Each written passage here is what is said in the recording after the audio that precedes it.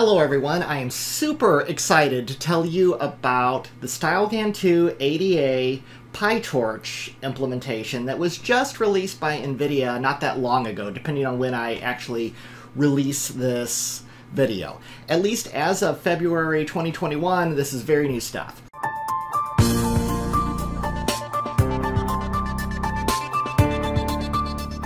Okay, what's really exciting about this new implementation of StyleGAN2 from NVIDIA is the original StyleGAN2 and the ADA variant of it used a very old version of TensorFlow. I mean, only a couple of years, but that's eternity in machine learning. That made it very difficult to use if you have the latest CUDA 11 drivers on your system, or if you're running Ampere, you have to be running the latest CUDA 11. There are some ways I think I've read about around it, but not the easiest approach in the world. So let's look in this video at how to use StyleGAN2 ADA for PyTorch. They decided rather than upgrading from the old 1X version, I think 1.14, that they were using for StyleGAN2, they just went right to PyTorch. This runs on the CUDA 11, and it's a very easy install. This is one of the great advantages of PyTorch. I was really amazed at how easy it was to get this installed. You know, if you've watched the PyTorch, if you've watched the StyleGAN2 ADA videos that I put out in the past, I always did this straight through Docker, and typically Docker on Linux, because using WSL2 it's great and it's getting there, but it's a rabbit hole in terms of having to put non-standard versions of Windows on your computer to get NVIDIA support, and it's a whole odyssey just getting WSL2 installed itself.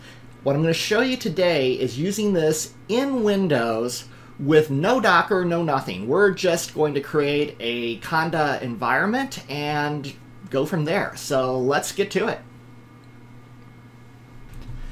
Okay, StyleGAN2 ADA. It was great when ADA was added really just a month or two ago.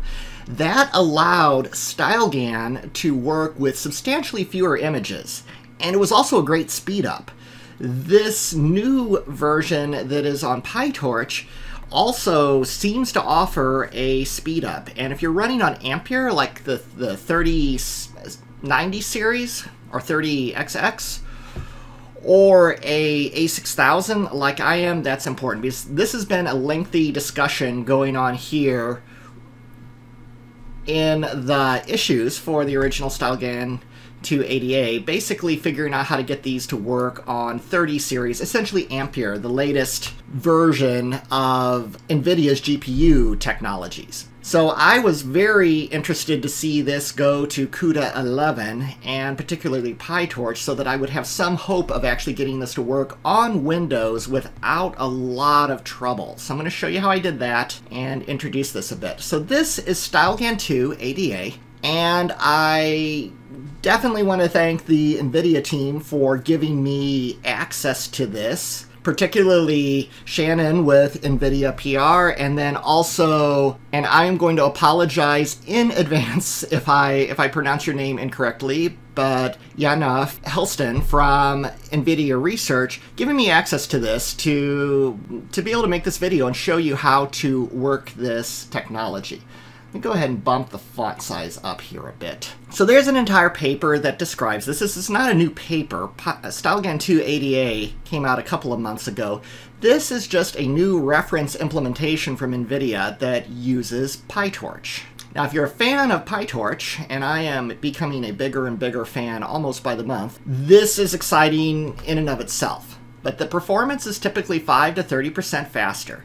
I will just say that it feels faster to me, although this is not an official benchmark because I just recently upgraded to an A6000, so that alone, I'm sure, is giving me a speed boost. And the code also, this just feels faster. I might do a more official benchmark on this, at least with the hardware that I have access to. Inference is also considerably faster. I've never had much of a gripe with the inference speed on, even back to the first StyleGAN. It always performed quite well.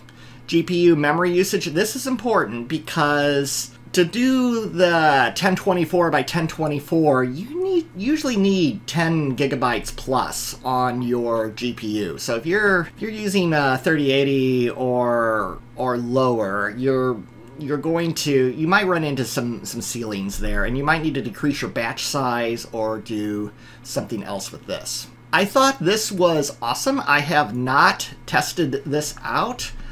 They are compatible with the old pickles created from the old TensorFlow versions. I will be trying that out because I've got a number of pickles that I have trained for various things. And I really like this zip PNG format. You had to use these TF records before for the TensorFlow version of this, and that's just another kind of proprietary format that you have to deal with, whereas this is using the zip PNG format. We'll see that in a moment. And TF records are no longer supported. Honestly, yay. They need to be converted to the new format. I have never been a big fan of TF records. They're very important when you move TensorFlow to TPUs, tensor processing units, but I have not used TPUs a great deal, mainly because you can only use them in Google Cloud, and I'm more interested in things that I can bring in and run on my own computers as well. New JSON format for logs is great, and my only minor complaint would be that the command line, it seems like the command line arguments to these utilities changes with each version of TensorFlow, so I always have to redo my instructions, but that's fine. I feel like they do simplify them each time, so it's to a good goal.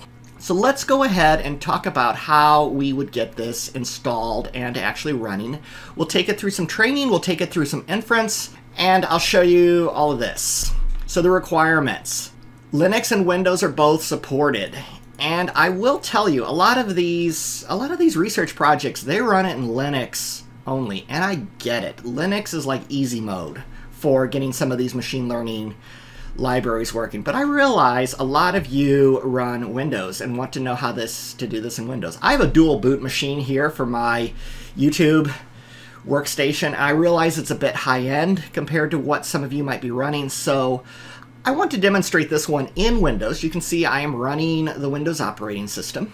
They recommend this is insane, but they're quite right. They recommend 1 to 8 high-end NVIDIA GPUs with at least 12 gigabytes of memory.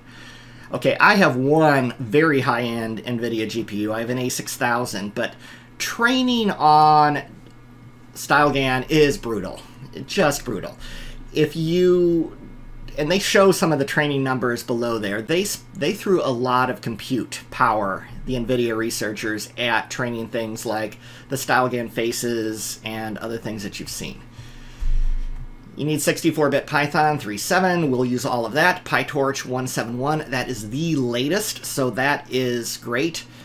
CUDA Toolkit 11.0 are later. I mean, honestly, keeping CUDA Toolkit separate outside of Docker images, anytime I see something lower than 11.0, I kind of want to cry, because I know it's going to be a complex configuration challenge, or I'll just put it in Docker. And Docker with NVIDIA, they've made a lot of improvements with WSL2, but they're not, it's still not mainstream, and believe me, when WSL2 with NVIDIA becomes mainstream, I'm all on that. I like the Windows operating system when it's not making things difficult for me. This line here is very, very important for when you're making this run on Windows. And we're going to take you through all the steps to actually make this run on Windows, and then we will actually see how to train and how to infer. So the code relies heavily on custom PyTorch extensions that are compiled on the fly with NVCC. And this is one thing that I found very interesting when I looked at the code inside of the original TensorFlows is they do 2 custom kernels, really, that they, I believe 2, that they use to do real low-level CUDA compatible stuff. And I learned a lot, actually, by reading the original StyleGANs. So that's why I'm particularly excited that... Now, on the Windows version, it requires Microsoft Visual Studio. They recommend installing the Visual Studio Community Edition and adding it into the path. So this is highly, highly important. This is doing custom C compiling, and Windows, unlike Linux, does not come with a free, awesome, powerful GCC compiler. So you've got to install a good C compiler, which is really for Windows is Visual Studio. So use the Community Edition. Let me show you that first step. I've already got it installed, and it takes forever and a day, so I don't want to rip it out and just go through that long download process again. But let me launch it here. This is the Visual Studio installer. It's getting everything ready. It's already downloaded. If you take this through for the first time, I mean, this will be hours while it downloads this, unless your internet speed is way faster than mine. Probably not hours. This was at least a half hour. So the thing that you want, it's showing you what I have installed. Okay, so apparently I have 2017 installed it as well. I probably don't even need that anymore, but 2019 is the one you'll want to be dealing with. And if I go to modify, yeah, this is what you'll see when you're installing this literally for the first time. A lot of these you won't need. You need the desktop development with C++. And I don't know, I think Microsoft feels that C++ is not really a happening language anymore, so they don't default this. So if you install this, you'll end up with .NET. And I do use .NET occasionally, not so much on this channel, but for other things that I'm doing. So I do install that. And then I install the Universal Windows C++ platform. So these two, make sure that you install them. And then you would do install while downloading. That'll save you some time. And it goes through its whole rigmarole, and it's done. So that's the first step. Make sure you get that. You'll download this VS Community Edition, this big long exe file. Get whatever is the latest. It seems to be pretty compatible with that. And then the thing that the NVIDIA researchers recommend doing, and you've got to do this, is add to your path. Now, don't add this to your path. Run this batch file. So if you open up an Explorer, you can find this batch file here, and it's under this PC, Program Files, and then it's under Microsoft Visual Studio 2019, Community, VC, gosh, I can't remember now, auxiliary, build, and then this VC vars, this batch file. But you would double click and run this. I've run it once, and so I'm not going to run it again, but it basically will launch a console and give you the output and tell you everything's cool. So that's just adding things to the appropriate paths. At this point, I would reboot, because you've changed the paths, so in theory, opening a new console window fixes that, but in Windows, paths tend to get cached in places I don't expect in terms of running applications, so reboot. Now, once you've got those in place, you're in good shape. The next thing you need to do is make sure you have Anaconda Python installed, either Anaconda or Miniconda. And I always get asked this. I prefer Miniconda. Miniconda just means that by default nothing is installed, and you have to install all of your packages. Anaconda just throws the world at you. I often have to put these in microservices, so I really need to know what needs to be installed and what doesn't need to be installed, so I prefer the minimal. But get Anaconda, Miniconda, one of those two installed. I have videos on installing Anaconda in Miniconda. It's a very straightforward process. In Windows, once you get it, you're going to get this prompt. It's called the Anaconda PowerShell prompt. And definitely use PowerShell on Windows. They're going to eventually, they being Microsoft, probably remove the old CMD. So here you are. You notice we're in base. We're going to create an entirely new environment. So to do this, I'm going to do conda create -- name, and I'm going to call this StyleGAN PyTorch Python equals 3.7. Because that's what the researchers recommend. I mean, you could live on the wild side and try to make this 3.8, but let's keep things simple. And this is just an environment. This is not my main system, so I don't care. We'll say yes, install all of that. I'll fast forward through this. Okay, let's conda activate StyleGAN PyTorch. Ah, gosh, I spelled it wrong. I'm not going to fix that. PyTorch. And then we're going to go ahead and start to install this. So the first thing we need to install is PyTorch.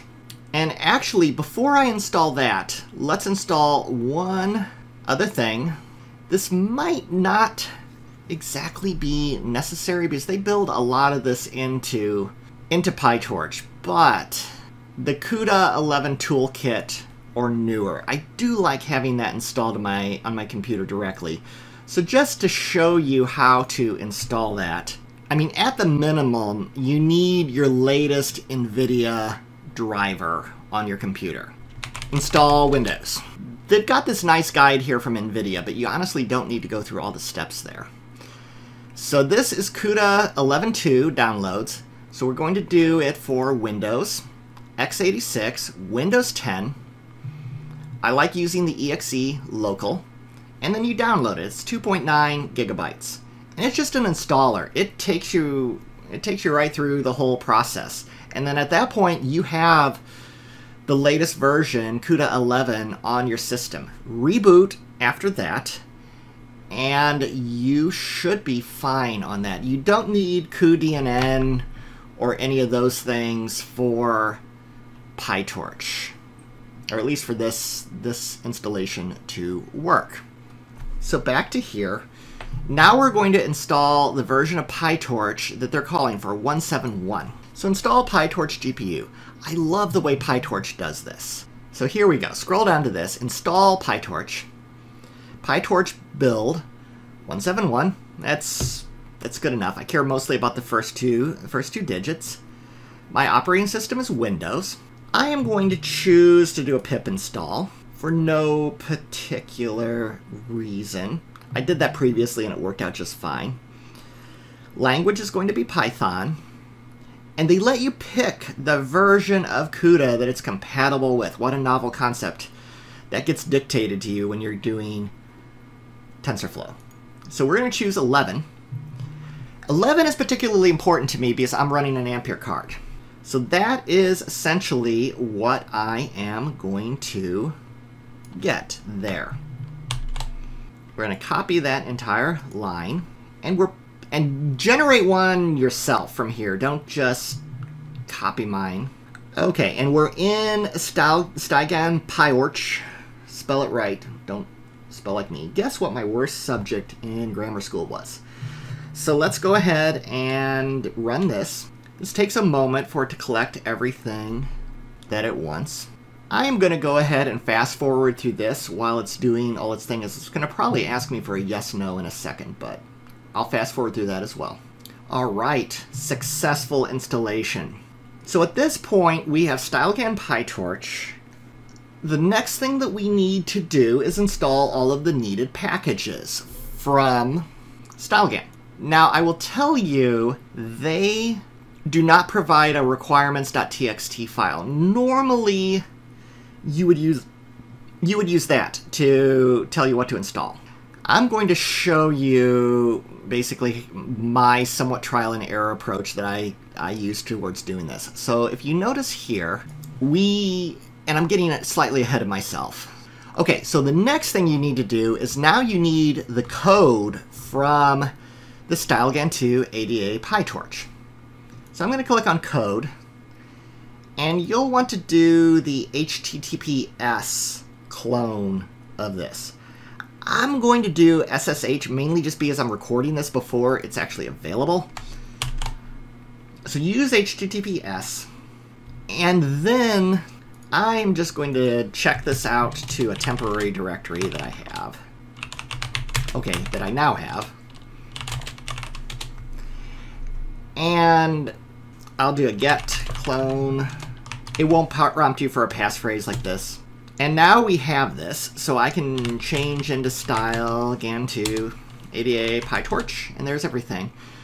So the first thing that I'm going to need to run is the dataset utilities, dataset_tool.py.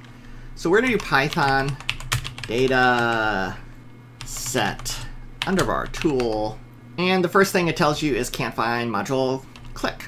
Easy enough. Install, click. Pip install, click. Done. Run it again.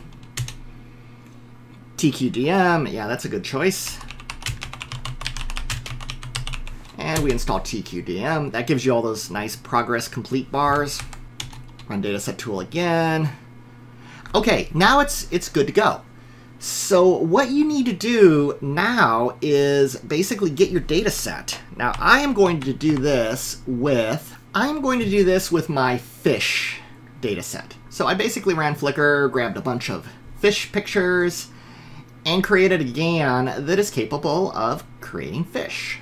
And it did really pretty good. I also curated it. I went through and human removed things that were like fish decorations, marble statues of fish that people had in their... So this directory that my fish are in, that is going to be the source. So I will do Python dataset tool -- source is going to be where they come from. And then -- dest is going to be just some other directory. This is where it's going to convert it. This used to be the TF records on the old TensorFlow version. This is where PyTorch is going to put them into a format that it likes, which is PNG files in specific directories. So for that, I'm going to do a directory on my own computer.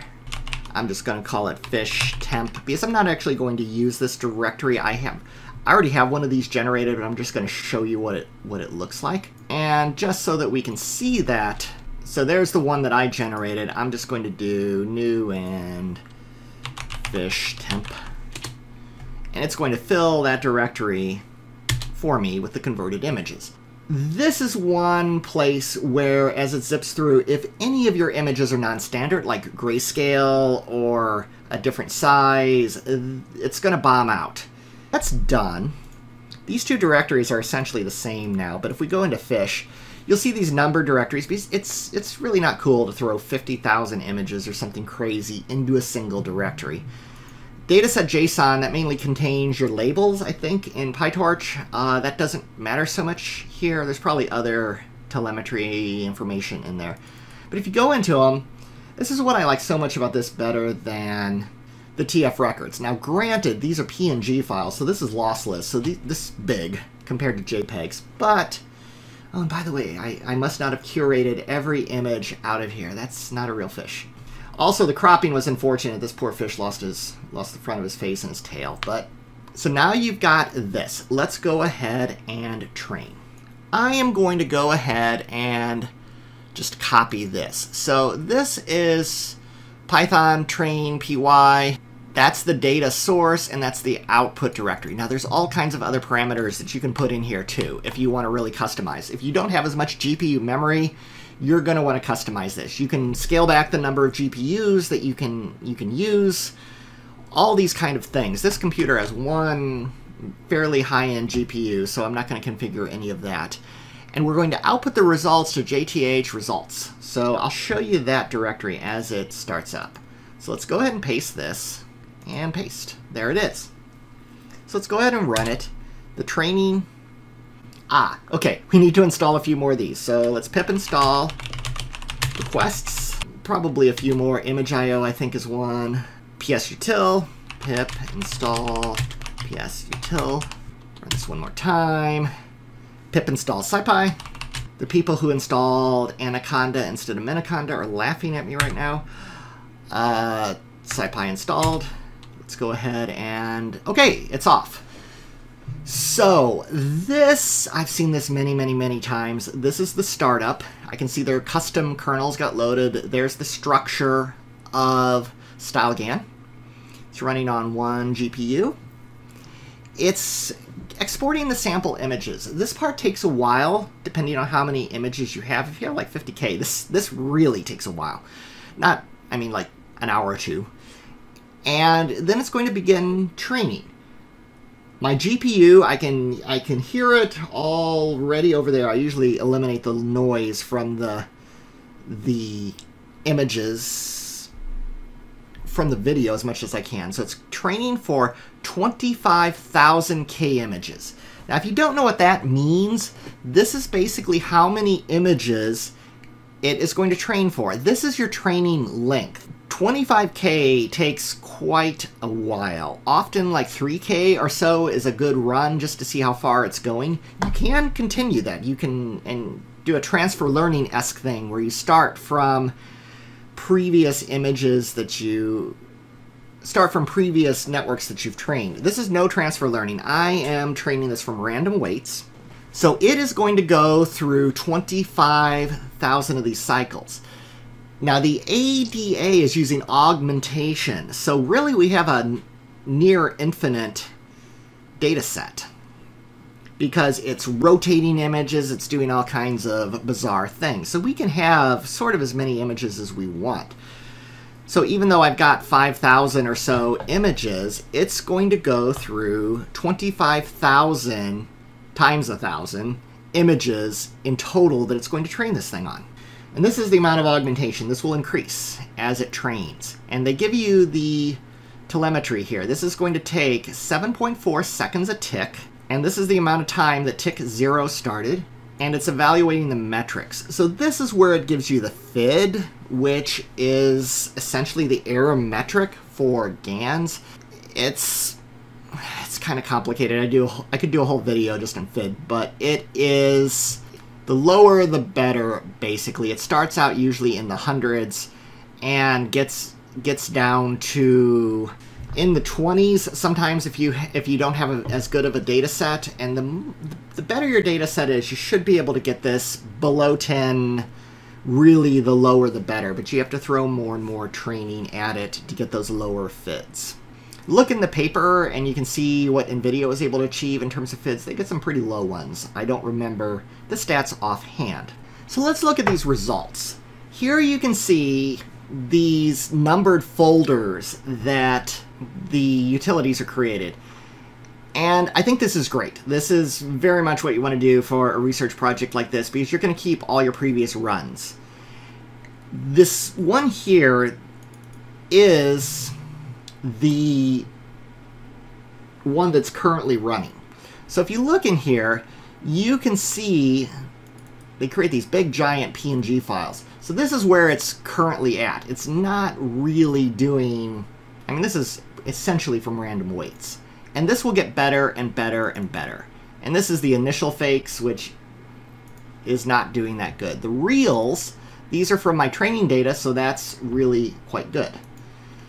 Let's look at one while that has gone for much longer. So this is one that I let run overnight. And you can see that I got to that 2800, that is how many K images it's trained through. So you can see here, it's doing impressively good. I mean, that yellow guy there looks like a pretty legitimate fish. The thing that you're going to really want here are your pickle files. Those contain, is remember, in GANs, there's a discriminator and a generator. You're mostly interested in the generator, but the discriminator does have some uses that I'll probably show in future videos. But we would normally use the latest pickle file, and that lets you use the code that is up here. So they have a number of examples that they have here. You would run Python generate, you would specify an out directory, you specify the truncation. I'm not going to explain what that's for exactly, but that gives you different results. The seeds are basically seeds that that generate, I think it's 512 numbers totally, is in the vector that randomly generates it. So these are these vectors that you can slide between to create, it's the latent vector, to create these transitions. Seeds, though, I mean, dealing with a large vector is hard, so these are just seeds that let you generate that. And then this is the network that you're going to deal with. So if we wanted to generate one of these, I am going to take this, go to my notebook. We're going to run generator. The output directory, though, is going to be my C:/JDH.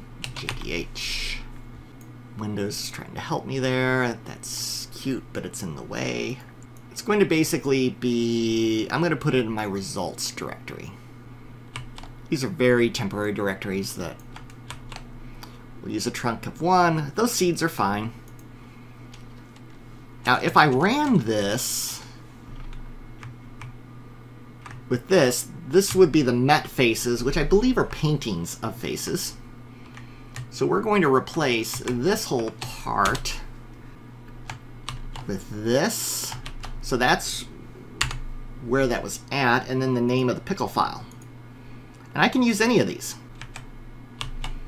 It's just the earlier ones aren't trained as well. And that should get me some generation. So let's go ahead and go back to here. And this is just the tip of the iceberg as far as doing generation.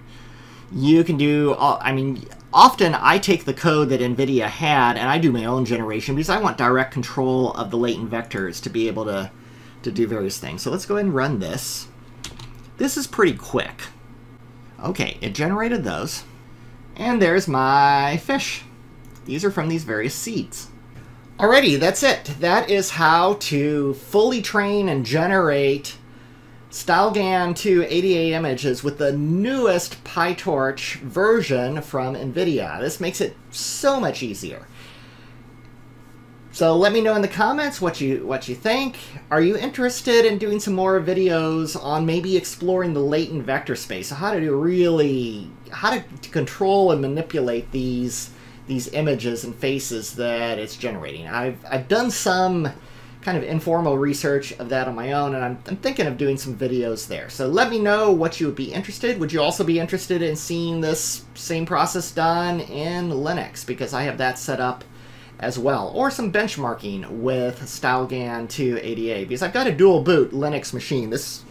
I can literally run the same hardware on Windows or in Ubuntu 20. So let me know. And if you found this interesting, please subscribe to my YouTube channel and give the video a like. Thank you very much.